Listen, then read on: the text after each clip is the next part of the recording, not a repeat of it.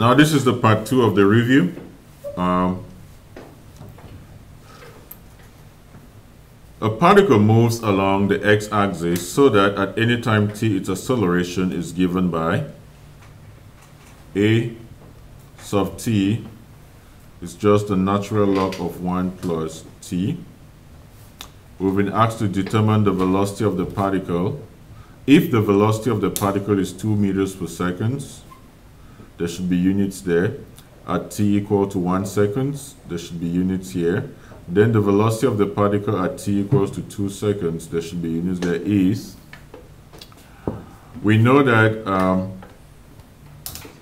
that A is equal to dv dt, which means that delta v is the integral of A dt from t equal t initial to t final.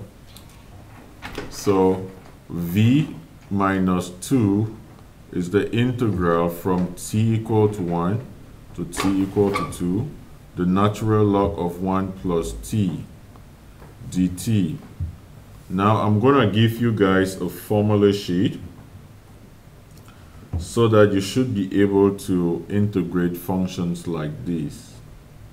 If you use integration by parts, yeah, it will give you that earlier, but the answer is not among here. So we'll move on. Will we have stuff like that on the test? No, there is none. Oh, there's none. Okay. Okay. So 26. A solid stone is dropped from rest at a height h on the planet Mars. Suppose it takes time t to fall, and the acceleration due to gravity on Mars is 1/3 that on Earth. Determine the height from which the same should be dropped on Earth so that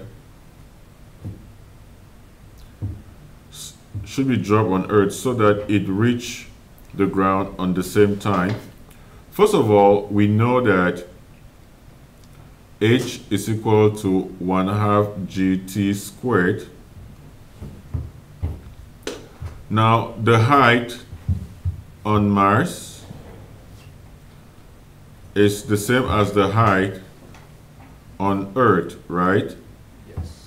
This would mean that 1/2 Mars t squared is gonna be equal to 1/2 Earth t squared. The halves can take care of each other, and this is m, that is e. Then we are going to have t e squared will be equal to gm over g Earth multiplied by t m squared, right?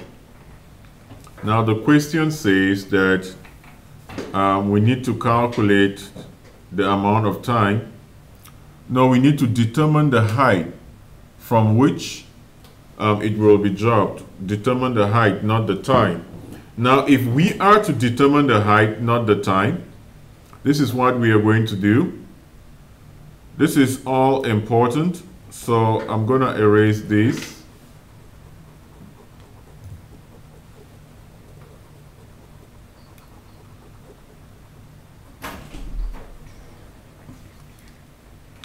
We are to determine the height.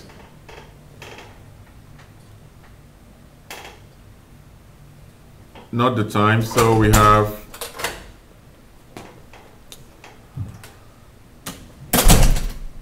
h of Mars will be equal to 1/2 g of Mars capital T squared.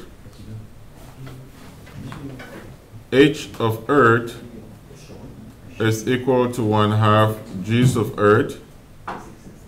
Remember, the time is the same, right? So this would be t squared. And the question is, what will be this height h of e so that the time should be the same? So what do you think we should do here? Pardon? Yeah, putting 1/3 g instead of g.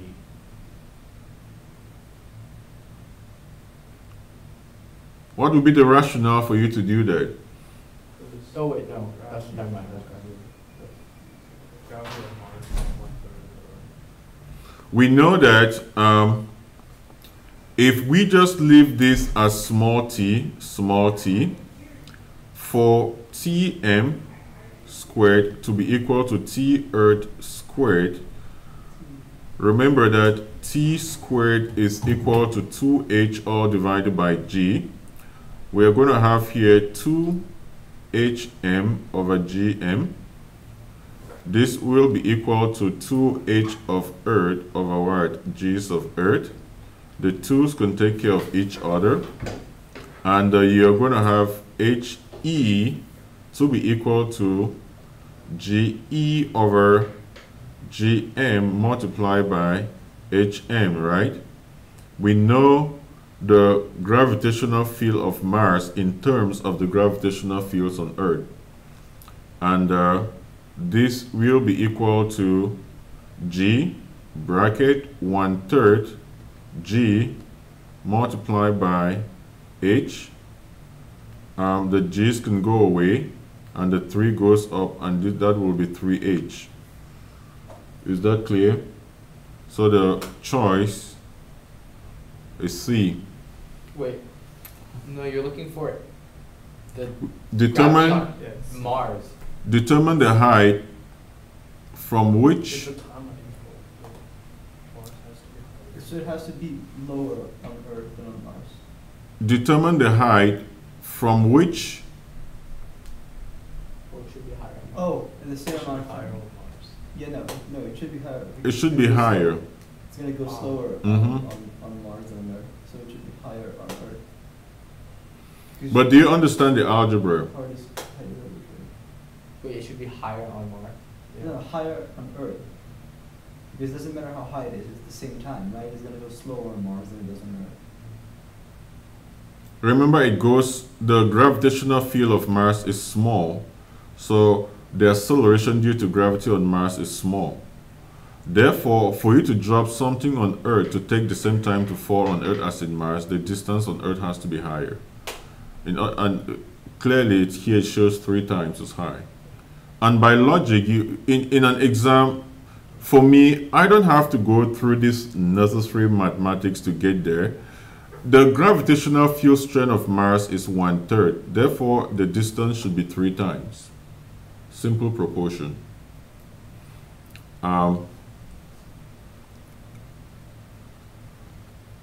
The next question.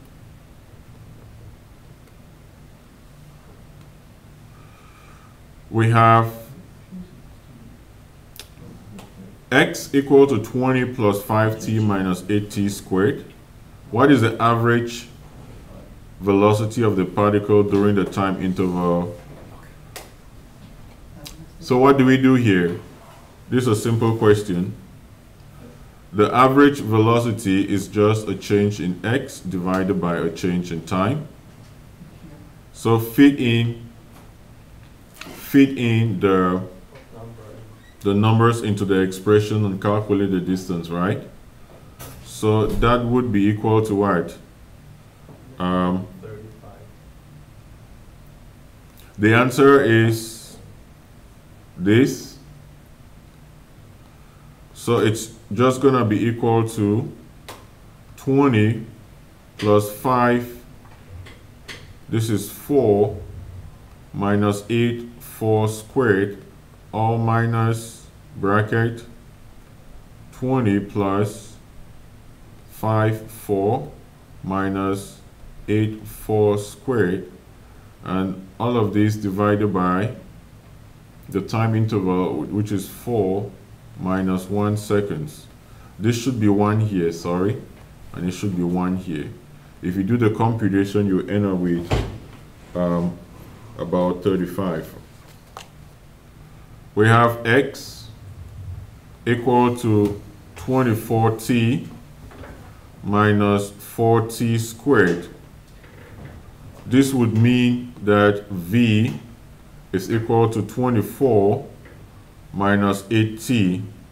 So when the object comes to rest, v is 0, This would mean that t will be 24 divided by 8, and that should be equal to what?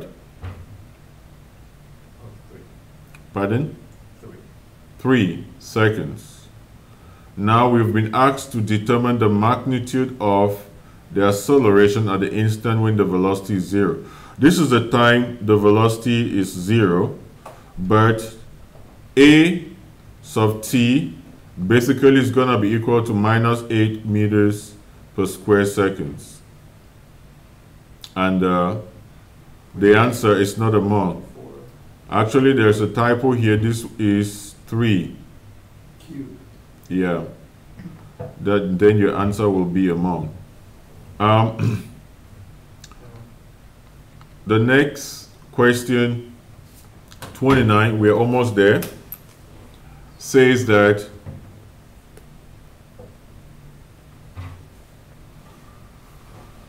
a car starts moving along a straight horizontal road with a constant acceleration, increases its velocity from 40 meters per second to 80 meters per second in a distance of 200 meters.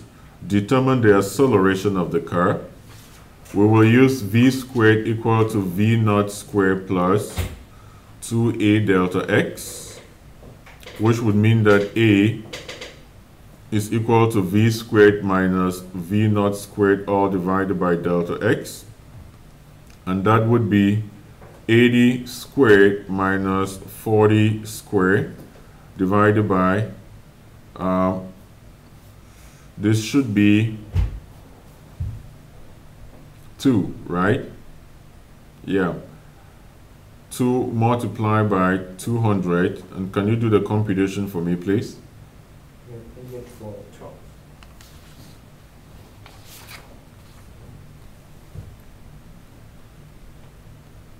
12 meters per second squared.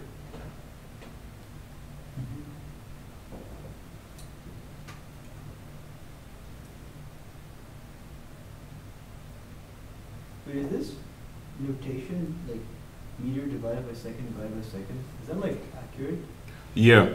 Wouldn't that be just like second divided by second and then that other one would go up? No. No, it's meter seconds times 1 over a second. So you The get, last second divide the whole. you get meters per second squared. Okay, yeah. A stone is thrown vertically upwards from the ground such that its velocity, it has a velocity of 25 meters when the stone is 1/3 from its maximum height. When the stone is 1/3 from its maximum height. So if this is the ground,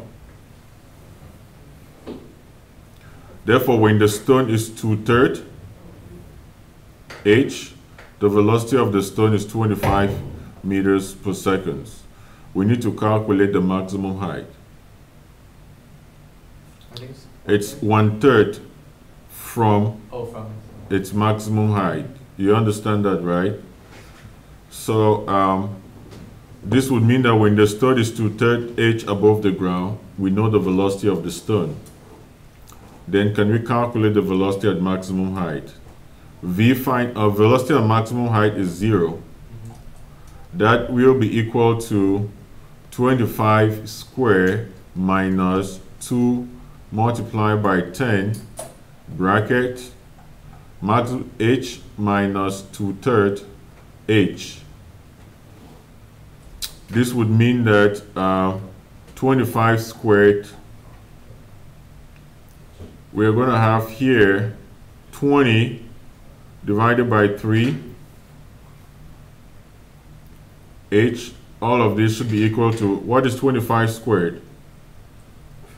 625. Pardon? 625. 25 squared. It's 625. Yeah, it should be 625. So what is h? It is 625, yeah. H is So h is 625 multiplied by 3 divided by 20.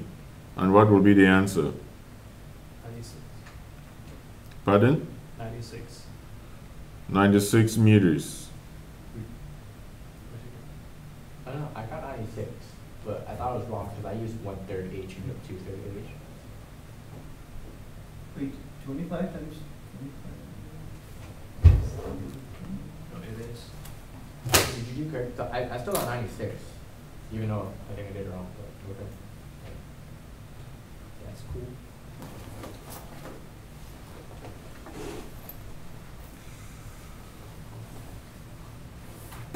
It's 93.75.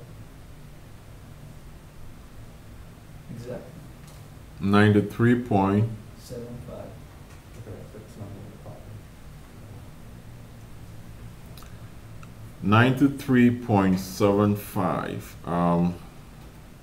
That is 3 times 625 divided by 20. I used 9.8 and the answer is 95.7.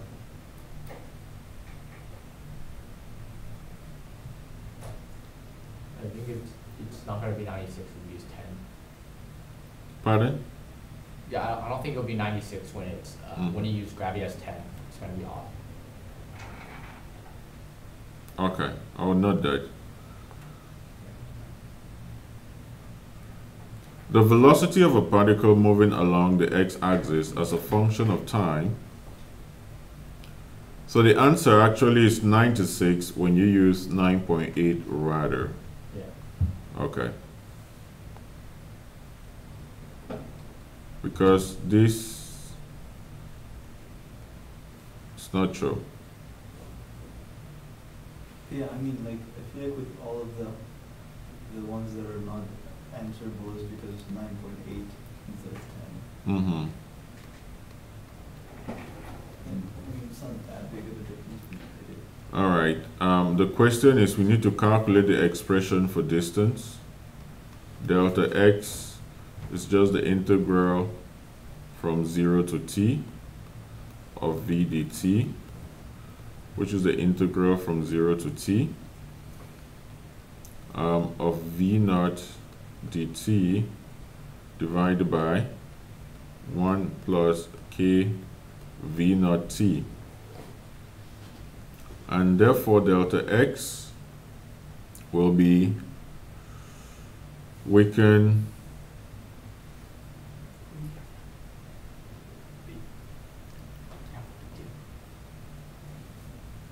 this will be v naught divided by k v naught, the natural log of 1 plus kVt from 0 to t. And that is equal to 1 over k, the natural log of 1 plus k v naught t. Remember, the natural log of 1 is 0. So the answer here should be B. Okay, so there's a formula for this, right? V Yeah. dt equals lateral r. Look at this graph here. If you draw a straight line here, you will realize that this straight line is parallel to this line, isn't it? Are you with me? Yeah.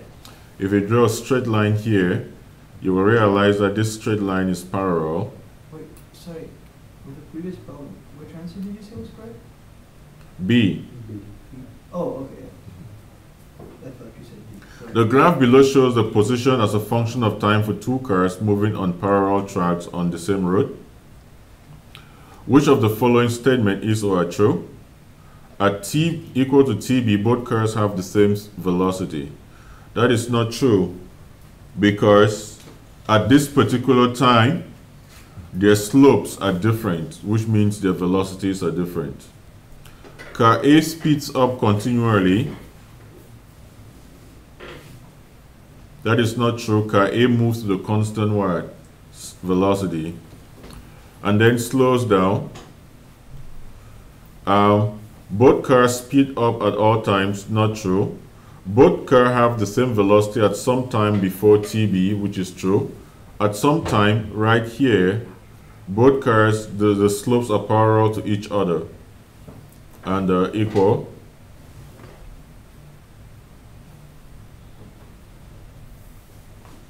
So my choice is D.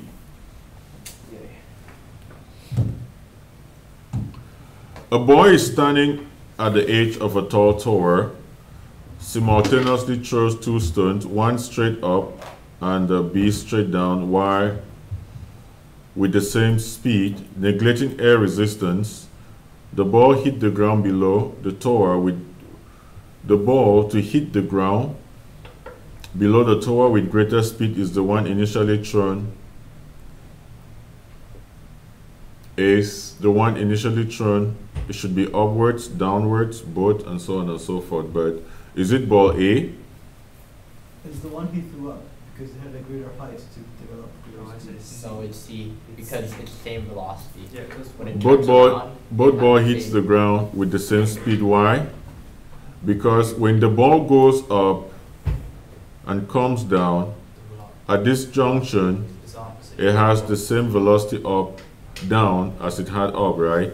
So it starts off with the same velocity and it goes down. Do you understand that? Oh, he throws the ball down. I thought he just dropped the ball. No, he throws the ball down. I probably did this. Never mind. If you look at it from two blocks of equal masses slide from rest down two inclined planes that are of equal height and are inclined at different angles with respect to the horizontal, ignoring friction at height h above the ground, which block has the greater speed? At height h above the ground, which block has the greater speed? Now, there is no friction. Keep that in mind. There is no friction. The height of block A at this point and the height of block B are the same above the ground. Is the speed of A the same as the speed of B? So the speed of A will be equal to the speed of B. That is actually my choice. If you look at this graph, the spacing is increasing here. The spacing is constant. And here the spacing is decreasing.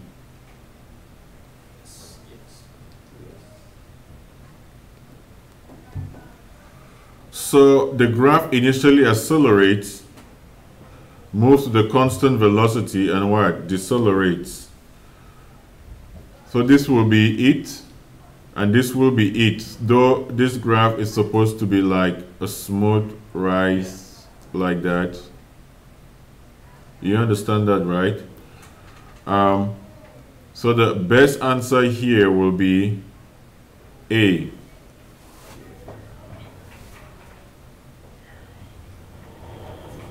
Will be A. Oh, we done. Let me stop this video.